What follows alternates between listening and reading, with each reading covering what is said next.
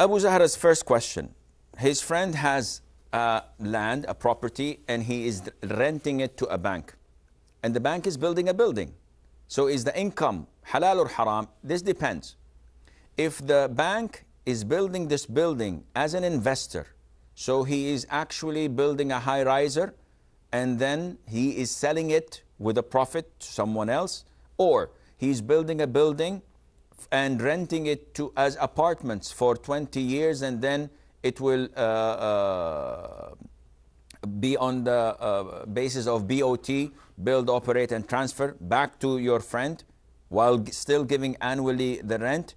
This is permissible because the bank, regardless of his income or the source of money he's getting, now he's doing something that is legitimately permissible. It's halal.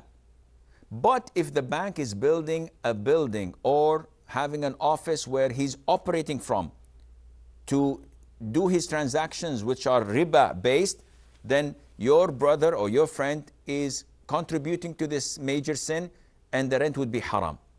So this depends on the actual transaction with the bank, whether the bank is doing it for building a bank or for building a high riser and anything that is halal of that sort.